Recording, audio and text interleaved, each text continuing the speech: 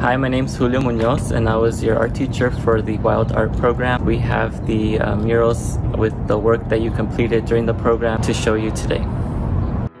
As you can see, we have placed all of the paintings that you guys made on painted backdrops, and they're all going to be put into your cafeteria so you can see them all. There were almost 200 paintings this time around, and some really beautiful mountain lions, peregrine falcons, butterflies, and fish. So in one of our lessons we learned about tints, tones, and shades.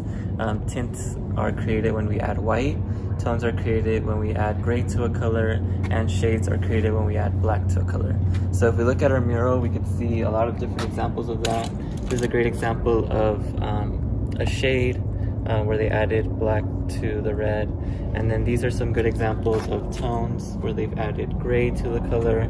And then we have a good example up here of a tint where the student has used white to lighten the color. We also learned about primary and secondary colors.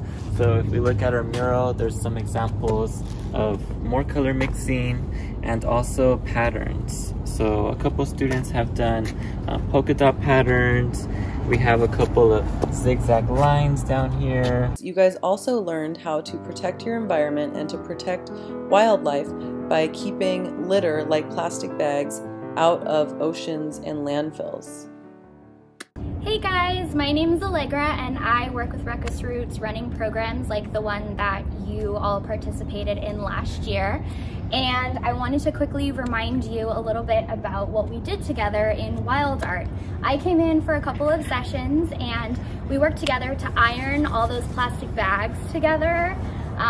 We were outside, we were wearing masks, and we fused all the plastic bags together to create these beautiful paintable canvases that then you designed your beautiful works of art on.